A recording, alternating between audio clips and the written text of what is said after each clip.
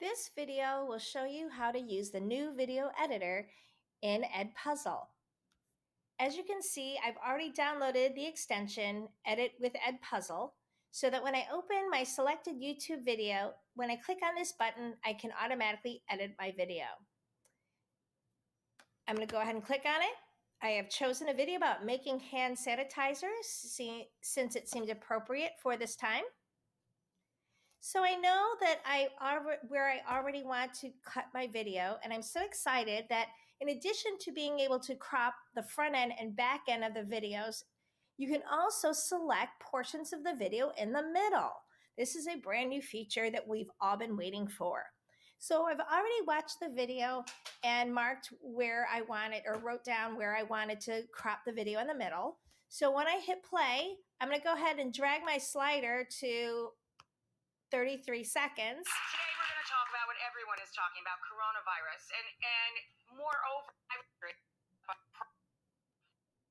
and when I get to 33 seconds, create and make your own safe campaign. I'll hit pause, and then I'm going to click on Add Cut.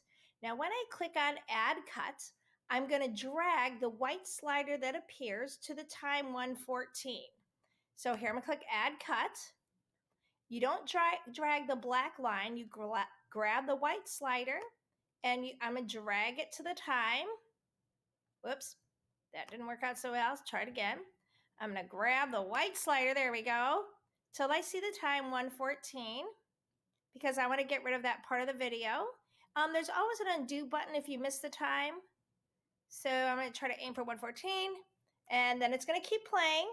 And so now I know that my next time I'm going to cut is I'm going to start at 2:08.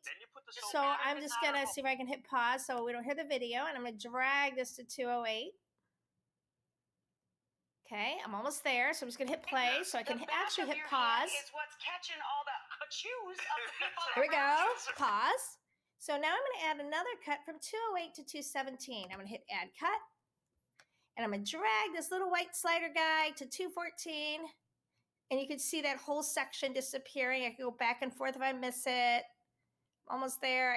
There we go. That should be good enough. Okay, and then I know that I'm going to play out the video till 4:25. All right, so the idea is... Okay, and rather than playing it, again, I could drag the black slider all the way to 4:25. Come on, to 4:25. Because that's the part I want it to play until.